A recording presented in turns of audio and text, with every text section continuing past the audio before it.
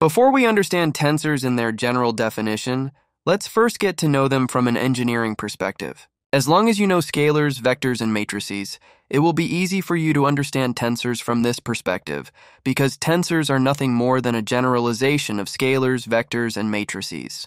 Just as we use scalars, vectors, and matrices to describe physical laws, we can use tensors to describe physics. Tensors are an even more powerful tool with which we can describe physics that cannot be formulated with scalars, vectors, and matrices alone. In order to develop the modern theory of gravity, Albert Einstein first had to understand the concept of tensors. Only then was he able to mathematically formulate the general theory of relativity.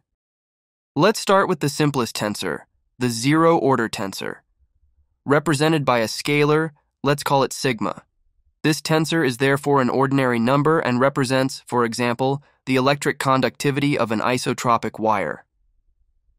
The zeroth order tensor as electrical conductivity therefore indicates how well a wire conducts electric current.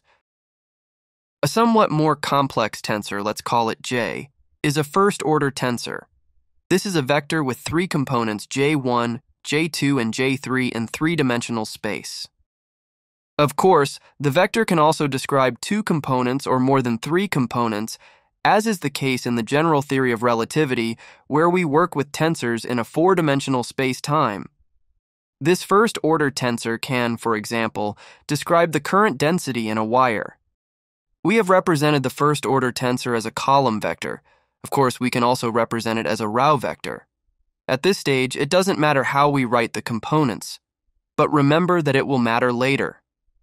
The notation of first-order tensors as row or column vectors only makes sense when we are calculating with concrete numbers, such as in computer physics, where we use tensors to obtain numerical results. In order to work with them theoretically, for example, to derive equations or simply to formulate a physical theory, the tensors are formulated compactly in index notation.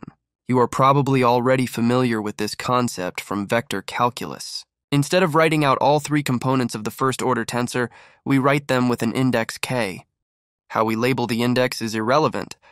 Jk stands for the first component J1, second component J2, or third component J3, depending on what we insert for index k.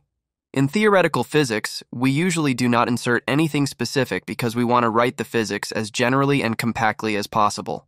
It is not clear from this index notation Jk whether it represents a column or row vector. This is not good, because later it will be important to distinguish between column and row vectors. But we can easily introduce this distinction into our index notation by noting the index below if we mean a row vector, and we notate the index above if we mean a column vector.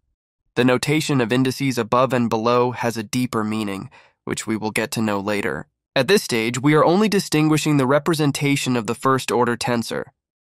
The next most complex tensor is the second-order tensor. Let's call this tensor a sigma, because a second-order tensor can also describe the electrical conductivity like a zero-level tensor. Conductivity as a zero-order tensor describes an isotropic material.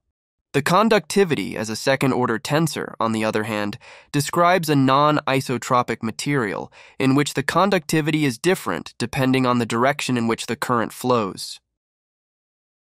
You have probably already become familiar with this tensor in mathematics in the matrix representation.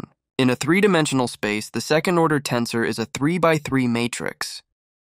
We also use index notation for the second-order tensor and write the components of the matrix as sigma mk, for example. The indices m and k can have the values 1, 2, or 3. The index m indicates the row, and the index k indicates the column. We can continue the game and consider a third-order tensor. This tensor has three indices sigma mkn. The fourth-order tensor has four indices, sigma m, k, n, I. The indices of a tensor of any level can also be superscripted. For example, the indices mk of the fourth-level tensor can be at the top, and the indices ni at the bottom. You will learn what this means in the next videos.